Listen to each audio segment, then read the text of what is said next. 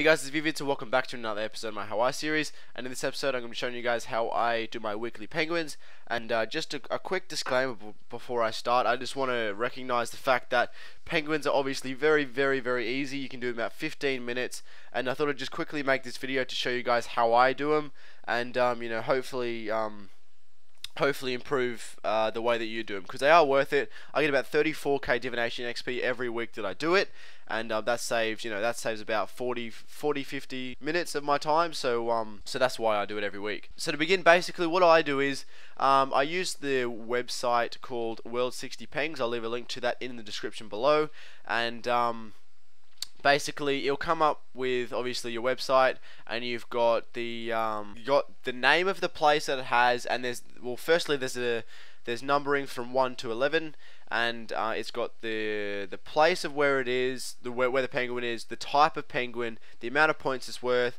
and then you've got the green writing underneath, which is the most important part. So when you want to use this website, you don't really want to take much notice of the writing, like for example near Tisnot or Keldegrim or Tyrus Catapult or Gnome Stronghold, for example. Basically you want to make sure you pay attention to the green writing rather than just relying on the purplish writing, which is for example near Tisnot, and the green writing says cannot leave the grassy island north of near Tisnot. So basically you want to pay attention to the green writing because that tells you exactly where the penguin is. And I also like to make sure that I know what the penguin looks like. For example, there's obviously the bush, rock, toadstool, and cactus, and there's also a ghost penguin, but I'm not actually sure how to find out. I don't know how to spy on those ghost penguins just yet. So also another important tip is for example, if you've got a penguin that's worth 1 point and it's on Karumja, let's say, you really don't know where the hell it is, it's just roaming around like a little bitch. You kind of just, normally I just teleport away and just leave it. If it's worth 1 point, don't worry about it. But if it's worth 2, it's probably worth it. So I recommend, just leaving the penguin if it's worth 1 point and you can't find it. And then just, if it's worth 2 points, then I'd probably recommend just having a look for it.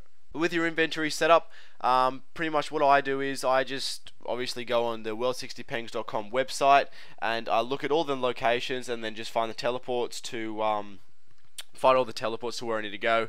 And I really do recommend using a house of like the tele to house, as you can actually use the portals in there. You can use your glory mounted on the wall. You can use the home kind of base where the house is. For example, you teleport to the house and go out the home portal. Sorry about that. And you can also use the chip tablet aspect of the teleport to houses, which is really helpful as well. And also, using the World 60 Pengs friend chat is also a very efficient way of locating penguins that are worth 2 points and you really don't know where they are. And as you see on screen, it's coming up shortly, or it's on right now. I actually went to Port Phasmatis, I think it's called, and I couldn't find the penguin. And so I jumped in the friends chat and asked them, and I found it straight away. So that's also a very useful tip. But generally, as long as you're in World 60, you really don't need to use the friends chat.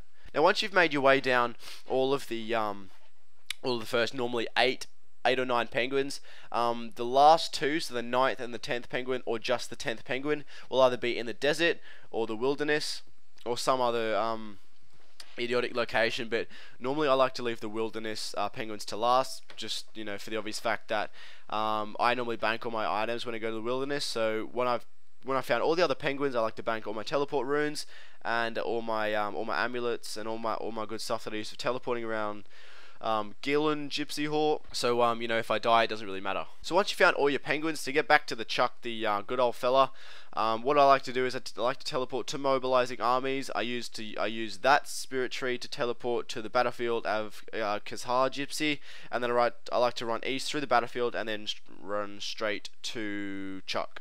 That's pretty much how I do penguins. It's pretty simple guide. If you have any questions at all, please be sure to leave me a comment below and I'll be sure to respond to that very quickly. But apart from that, guys, hopefully you guys enjoyed, and I'll see you in the next video.